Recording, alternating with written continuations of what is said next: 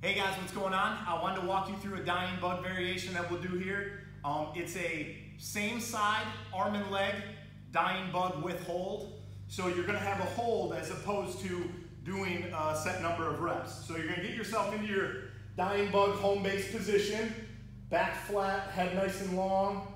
All right, and then from here, I'm gonna lower my right side, hold it for a designated amount of time, come up, swap sides, come back up, and then repeat on the other side.